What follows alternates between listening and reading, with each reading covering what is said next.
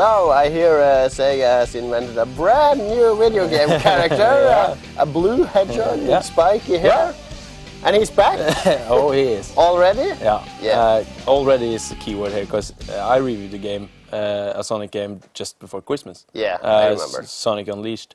And that was, you know, kind of a good game, or you could at least see, you know, traces of good game. Yeah, I saw you playing it, because it had really good speedy levels, jumping and flying around. And you have these, you know, werehog levels, which really suck. But this time Sonic has a sword. Yeah. And it's in the Middle Ages or something. It's really bad. Because as the game starts out, you follow this sorceress, Merlina. Okay. Not Merlin, but Merlina. Yeah. Okay. In this, you know, middle-aged setting. Yeah. And she's hunted by some the Black Knight. And as she runs away, she mumbles this magic spell. And Sonic drops from the sky. And this is just the beginning of a disaster for me. So how does it play compared to the other Sonic games? It's you start out running around in this Is it free running, or do you follow a path? Yeah, you go from level to level, and the game basically plays itself, because Sonic runs all by himself. Yeah. And he take all the turns that he needs to take, and all you have to do follow a set path. Yeah. And all you have to do is just jump. But what about the sword? Yeah, he gets his sword a couple of levels in, which talks, by the way. And you just run and jump, and you know, waving around with the Wiimotes, and I'm just so bored after playing it 2 minutes. And that's because the gameplay is just so unresponsive. I can, you know, wave around with my Wiimote, and Sonic just doesn't do what I want it to do.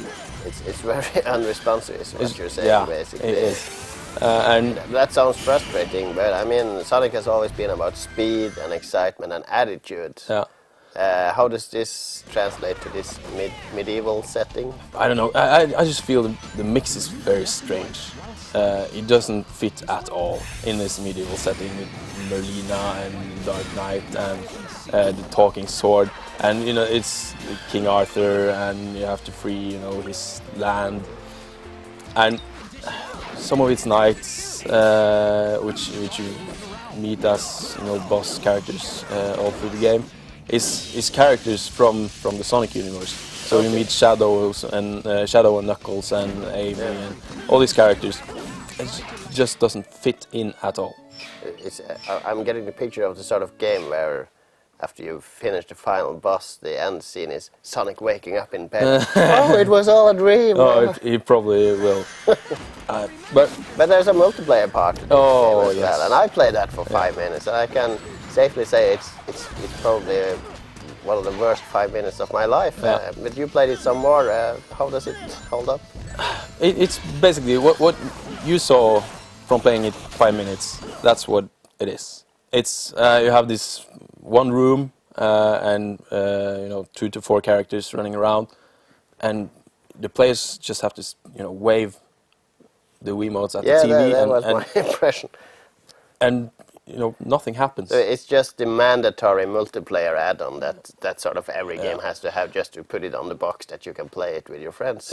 Yeah. But it's not fair, you know, to really just rant on about this game, because it's probably a good game for kids, small kids. Yeah, but that's the point, because I looked at the box and it's got a 12+ rating. Yeah, and kids 12+ won't. No, they won't touch this with a 10-yard pole because they want to shoot people or have an action game. Yeah. So why is it 12 rating, do you think? I mean, it didn't look idea. very violent. No, it isn't. I really have no idea how this game could get. I guess talking swords is sort of, if you have a talking sword in your game, then you automatically get a 12+. So you wouldn't really recommend this game to anyone, is the impression I'm getting. Or if you have a kid and you don't care about the 12+ rating, then he can have some fun with it. Or, I would say like 7 years old or something. A kid 7 years old would probably think this game is fun, but that's not because the game is good. It's just because kids that's it's just 7 because years he hasn't played Super Mario Galaxy. Yeah. He says that.